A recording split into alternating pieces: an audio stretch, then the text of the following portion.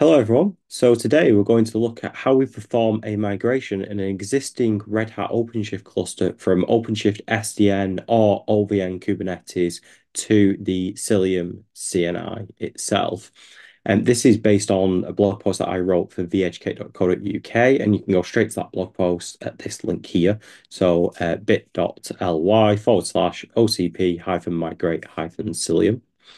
So Cilium is the kind of leading CNI technology as part of the CNCF Foundation. It's the first CNI to actually achieve graduation status as well.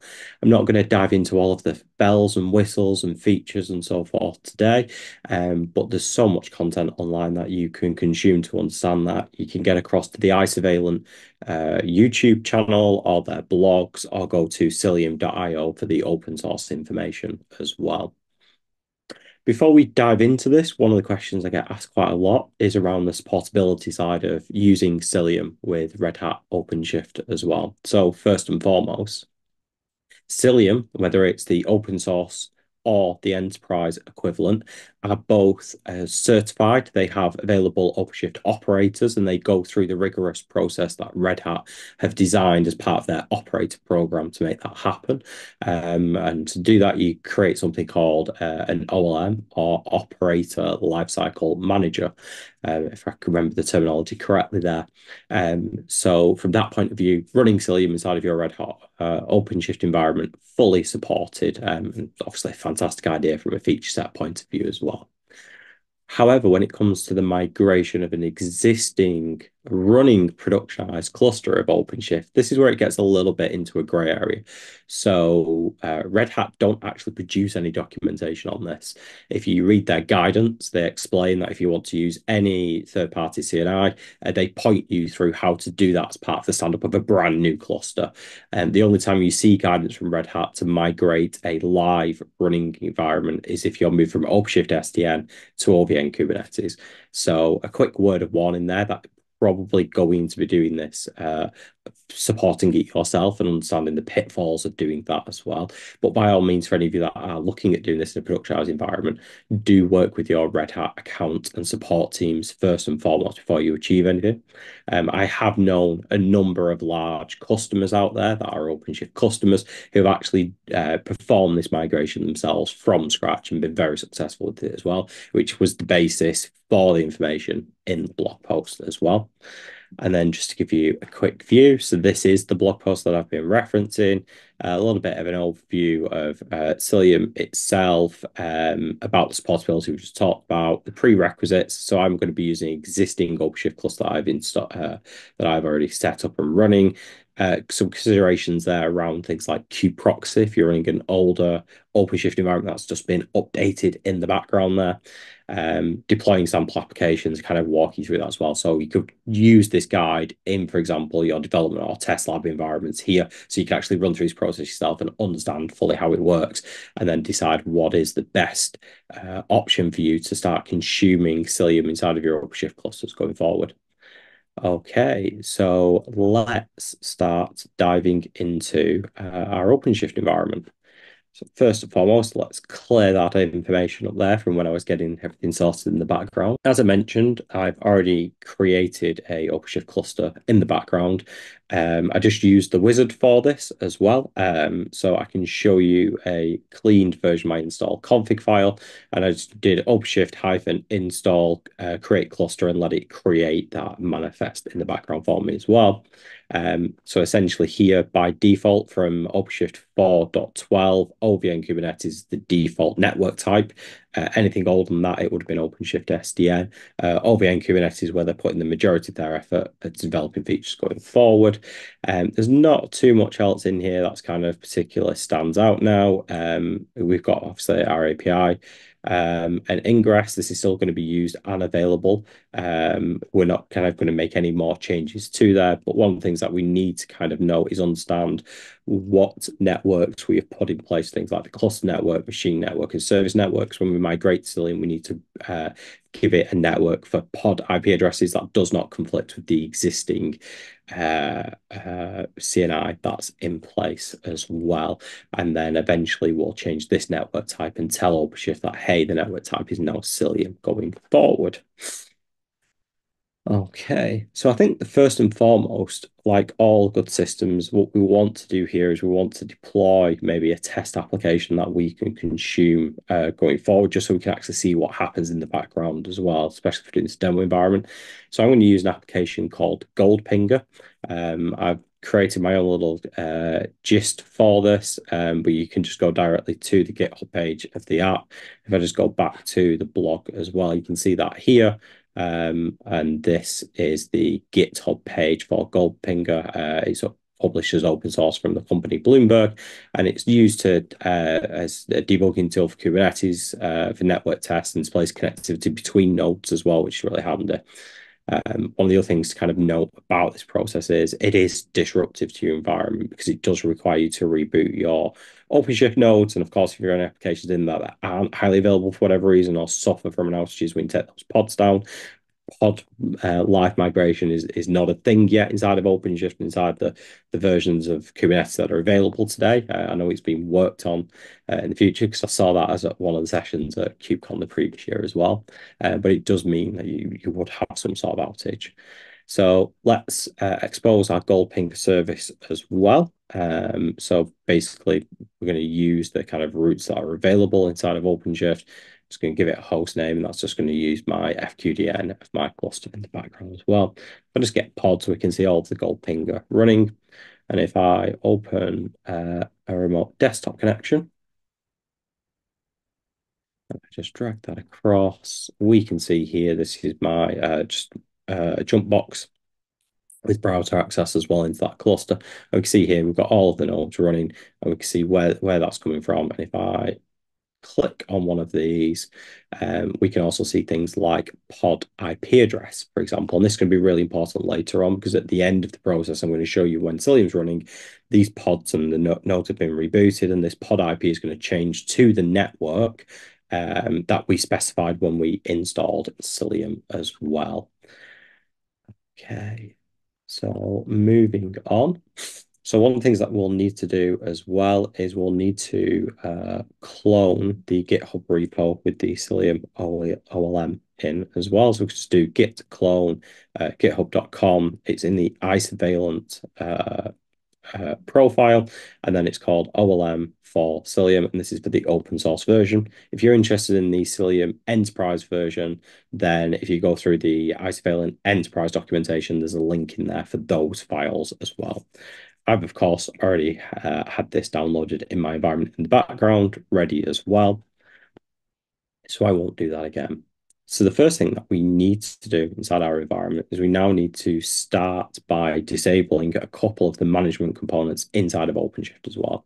So the first thing is going to be the cluster version operator, which looks at the configurations that are generated for cluster operators and then keeps them in sync with that as well. Because we're going to be making changes to the network operator, we want to make sure that none of this is reconciled until we're happy to do so. Because again, this is going to be a slow process, and we will want to manage those outages when we reboot nodes, for example, as well. Also, as well, with certain things, some of these configurations could be overwrote because they differ from the current set configuration in place by one of the operators as well.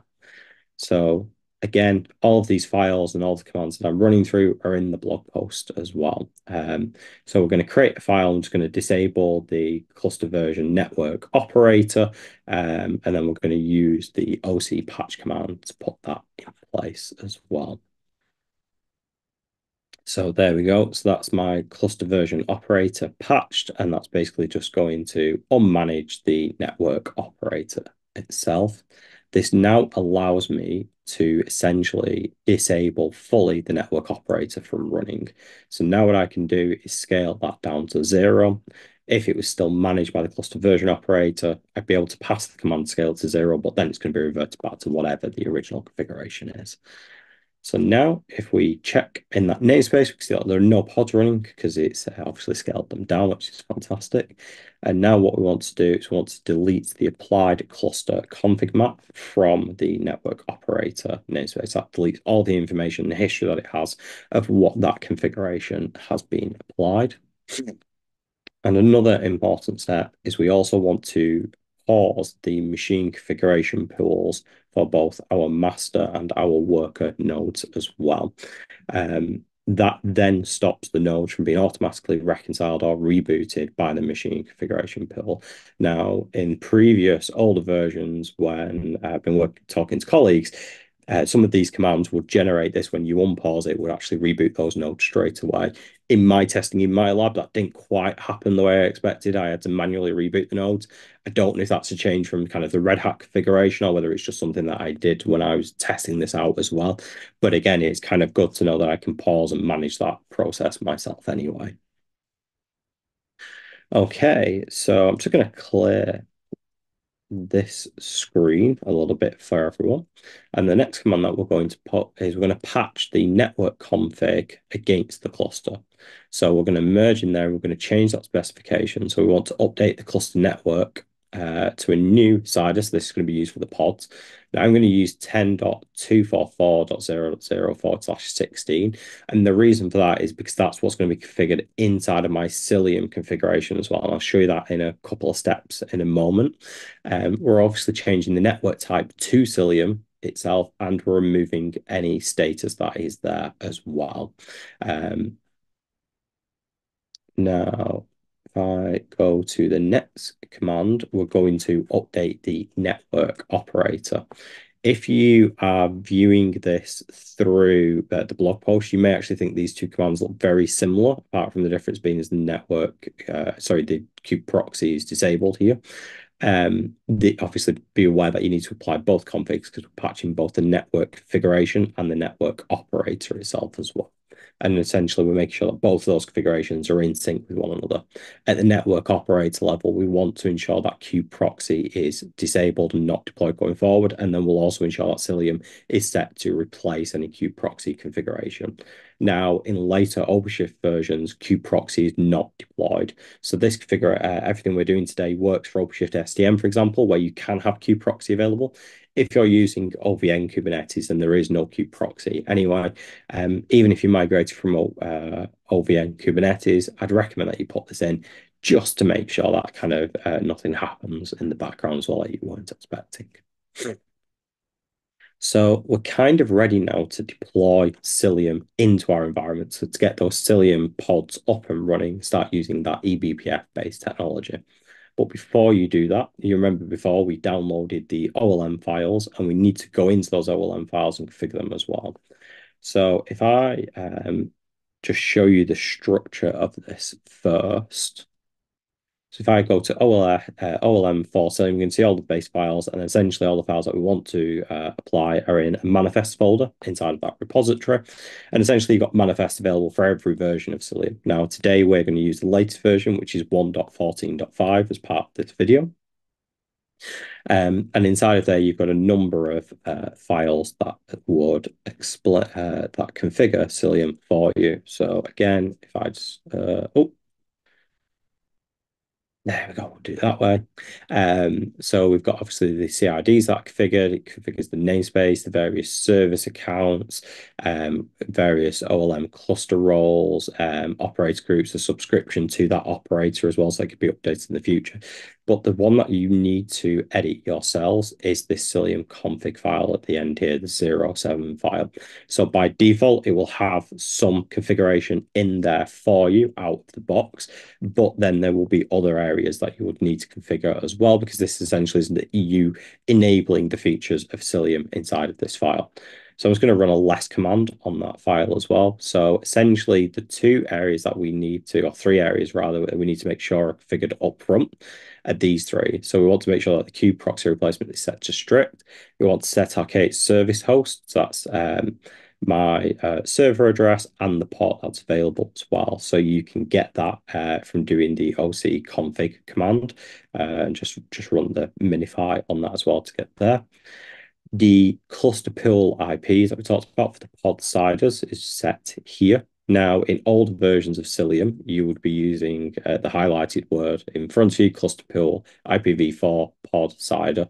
In my 1.14.5 testing, I had to actually append the word list to that because of a change of this going forward.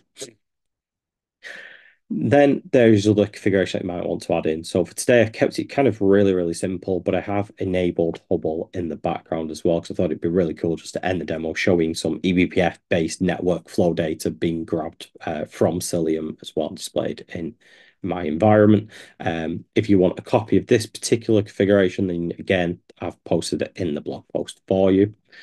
So we're going to exit out of there, and then we're just going to apply the files as well. So one of the things that you may see in your environment here is that the resource mapping is not found, and you can't apply that configuration file. And essentially, it's because the CRDs are still being created in the background, so you may actually have to apply this twice for it to take effect. So we'll just do that a second time. And there we go. That second time here, we can see that it's created. The cluster version service will be configured because it updates its revision that it gets, but everything else will kind of stay the same from before. So you will have to apply that twice in most cases.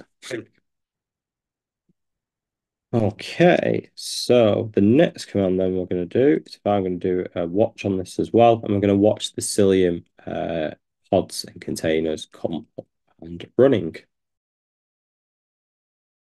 Okay, so that didn't actually take too long to get up and running, which is fantastic. And notice here that like the OLM may kind of restart itself and so forth whilst it checks and brings everything into line as well. But essentially, it shouldn't take too long to get that up and running. Obviously, it depends as well where you bring this from. For those of you that are running an air-gapped environment, you may again need to edit the manifest files to point to your air-gapped image registry, so that you can apply this as well and download those from your internal registry. So I'm just going to exit out of here. So now we've got to this point, we want to scale the network operator again. So we want to bring that back up and running. And we also want to remove any override from the cluster version operator as before as well. Because now we've actually installed Cilium, we've told the OpenShift cluster that we want to use Cilium going forward. We're kind of almost there with it. We also now want to remove the paused effects from our machine config pool.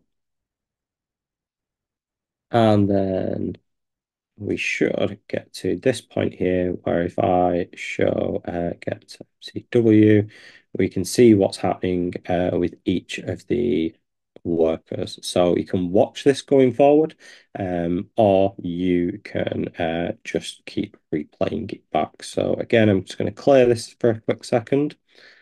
And then, oh, there we go. So we can see here that I've got three accounts. I've got three masters, two worker nodes. We can see it's now in an updating true status and that it is not finished updating. Now, in my environment, when I was testing this, it kind of just sat here for quite a while and kind of didn't actually go anywhere in particular. There's a couple of ways to gracefully restart the OpenShift nodes. So when I originally tested this, I went through the mode of cordoning the nodes and draining the nodes from all of the pods and then SSHing into them and then rebooting them. You can also do that through a debug pod. So that's also listed in the official OpenShift documentation, how to gracefully restart that. However, in the OpenShift documentation to migrate from OpenShift SDN to OVN-Kubernetes, they also give you this command. Okay, so with this command from that from that documentation from Red Hat, let's see if we can reboot all of our nodes. Okay, so we can now see that these are all scheduled for reboot. And actually, this is going to reboot what looks like all of my nodes at once, which is going to be quite fun. So you probably obviously want to kind of do this in a more controlled fashion going forward, like what the method in the blog post, which is you go on cordon and drain the nodes and so forth as well. But this is my demo test lab environment. I'm not too fussed. So we'll come back to this in about 10, 15, 20 minutes and see how we get on. Okay, so the cluster's been updated. All of the nodes have kind of cycled through, going into not ready status, schedule and disabled, and so forth. I just put a watch command on this. You could do the -w at the end, so you could actually see it printed out into the terminal instead, which might be a little bit better to track everything. It took around about 25 minutes for just those five nodes to be done in the correct order. And at times, whilst this watch command was connected, I could see at one point definitely that the API stopped responding because that API pod obviously had nowhere else to be rescheduled at the time, as well as the node it was running on was rebooted as well. So let's come out of that. And in the background, so whilst I was running it, I was also just checking what was happening with the Cilium pods as well. So again, if we do OC get pods in a space of Cilium, should see that everything's running as well, and you might see a couple of like restarts on the operator and OLEM as well. So let's clear all of that out. So one of the things that we also want to do is we probably want to check, make sure that all pods inside of our environment now are running. And one of the things that we can do, which is quite handy as well, is we can actually sort that by node name, so we can figure out if there's particular nodes that are having problems rather than just pods themselves as well. Very quickly, we can see nothing has an error status here, which is really good. Oh, so we've got a container status unknown here for one of the installers as well. So that's fine. That will reconcile itself shortly anyway. That was the last node that was rebooting, I believe. So let's carry on down. Yeah, everything else looks quite healthy. We'll just double check the cluster operators. We want to make sure that all the cluster operators show true. Of course, we've only changed one and reconfigured one, which was the network cluster operator. But of course, again, the full cluster's been rebooted. Those cluster operators have got to come back online. They've got to sync up with OpenShift as well, Marketplace, to make sure there's no updates and so forth from there. And then the final thing we can do is we're just going to delete the OpenShift Kubernetes namespace because we don't need OVN Kubernetes anymore because we've migrated. So we're just going to wait for that to complete. So that didn't take too long. So now, before I move any further, if you remember at the start of this recording, I went into something called Node Pinger. So I'm going to go back to Node Pinger, and this was the old IP addresses of those pods. I'm going to refresh that as well. And then we're going to go back to the same pod here again. And then if I just click on this, and now we can see here that the pod IP has moved to 10.244.3.29. And that 10.244 is part of that range that we used for Cilium previously as well. And then if I click off there, we can all see that all the nodes are pinging once again to one another with no errors. So that's fantastic. But we don't have to just stop there with our network tests. The great thing about using Cilium is there's a number of network tests that we can run on our environment to see what's happening as well. So I am going to install those now because of the security context constraints that are in place inside of OpenShift. We do need to create one for the OpenShift, sorry, for the Cilium test to run inside of OpenShift. We're going to do that again. And as before, everything that I've copied and pasted here in the screen, don't worry about writing down, it's in the blog post. So now I've done that. We are going to apply this file I've just created. And then now we can create a namespace and we'll call that cilium.test. And then we're going to apply the connectivity checks as well. And then what we're looking for here is we're looking for all of these pods to be downloaded and be in a running status. There's a number of health, liveness health checks that are in there. And basically, if those fail, then the pods won't run, which then shows that as an error message. Something within inside of the environment here is kind of not running at all. I've also just realized I actually did this to the wrong namespace as well. I did it to the Cilium namespace, so let's do that again to the right place. There we go. That looks more like what I was expecting to see. As we can see here, we've got some echoes between pods, between to hosts, across multi-node environments. We create and install some Cilium network policies, which are enhanced on top of Kubernetes network policies, and check that those work. And you can go to the Cilium.io documentation, and that'll tell you a bit more about how all those tests interact with one another. So we know that works. Okay, so all that's left to do really is just show you one of my favorite components of Cilium itself, which is the Hubble components. That's getting network flow information and even details about your application and so forth from that eBPF data plane that's installed as part of Cilium. Now we can expose this as part of a service, but we need to change some of the ports to do that, and that would be the better way to do it inside of an OpenShift environment. If you use any other sort of Kubernetes environment, then you just probably use something like the kubectl port forward command. To make it really quick and easy, I'm just going to use the port forward command inside of my environment as well. So we can see that up and running. And now if I do Hubble observe, I can now see all of this really cool data from my environment. So at the minute, I'm just looking at everything. So we can see the nodes responding back to the Goldfinger pods. We can see that there's some traffic here from an IPv6 point of view that's unsupported, so it's being dropped. We can see some OAuth API services going on, and they're going to an external location on side of my network. Let's keep going down. What else can we see?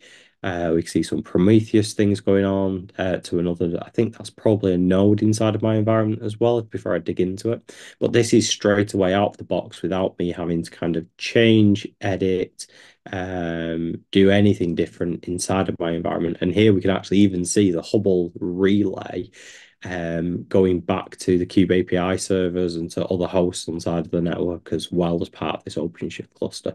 So again, all of this is available out of the box without me having to configure or change anything as well.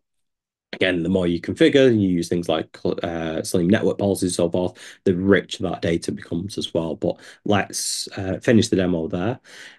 Thank you so much for your time today. As mentioned, you can follow everything here at this link. But yeah, thank you so much. We'll see you again soon.